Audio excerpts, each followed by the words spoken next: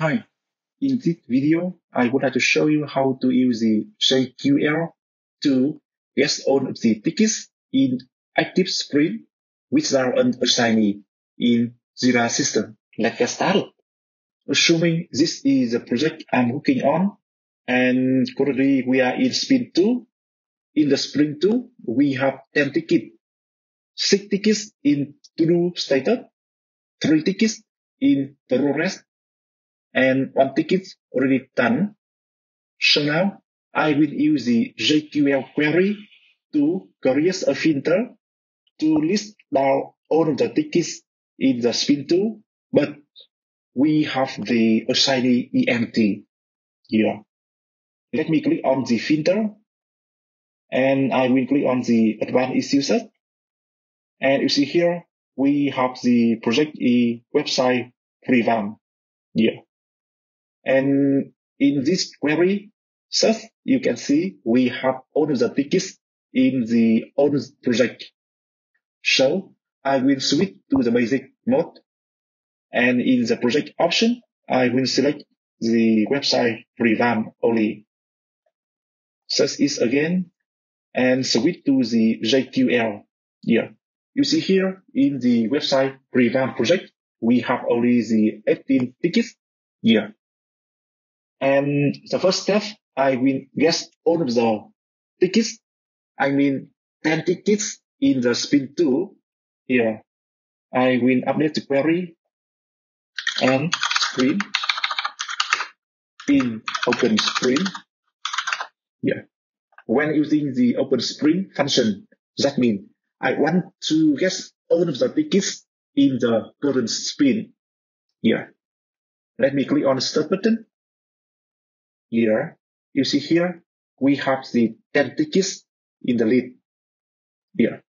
We already done the first step. When you take a look into the sprint column, you can see we have some of the tickets in sprint 1 and sprint 2, but some other ticket in only sprint 2 here.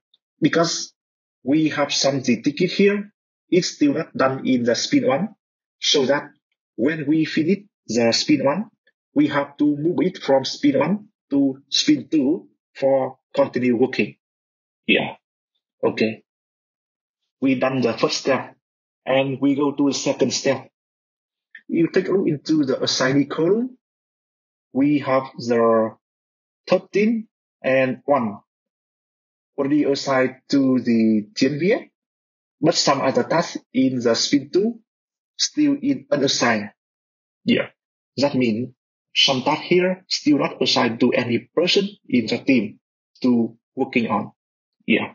So here, I just want to get all of the unassigned tickets. Let me update the query. I will have the n assignee empty. Execute the query again. Yeah.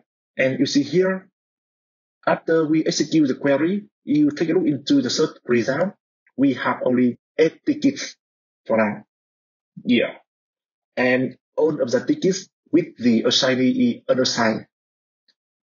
Let me open the tickets 12.